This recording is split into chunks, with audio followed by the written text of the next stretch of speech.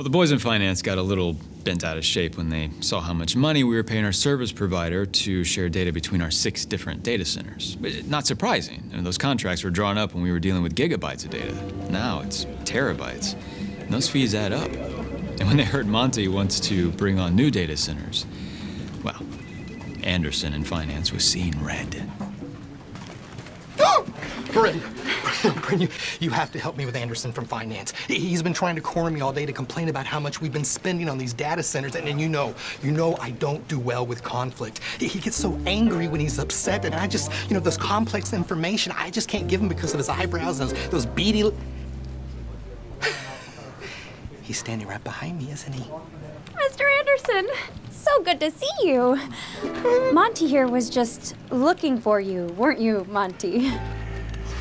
Yeah, look, Monty, we have been reviewing what we paid out last year to manage those data centers, and frankly, they have gotten completely out of hand. And I understand you wanting to add more. No, not adding more. I just want to set up 2 cloud-based data centers and get rid of the others.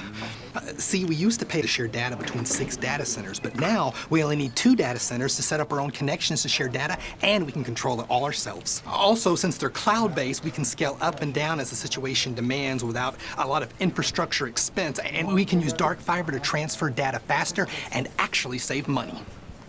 Dark what?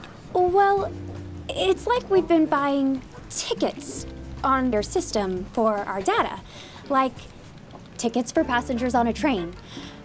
It used to be a few thousand a month. Now it's more like hundreds of thousands, and now they say that we need more trains, but with our new cloud partner, we can build our own high-speed train. Mm-hmm.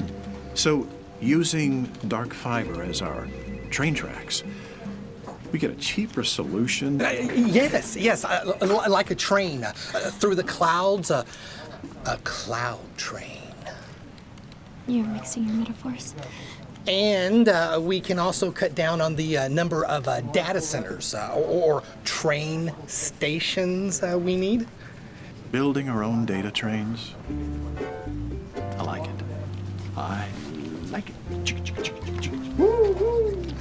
Less complexity, better control, higher security, greater scalability. All aboard? Is that too much?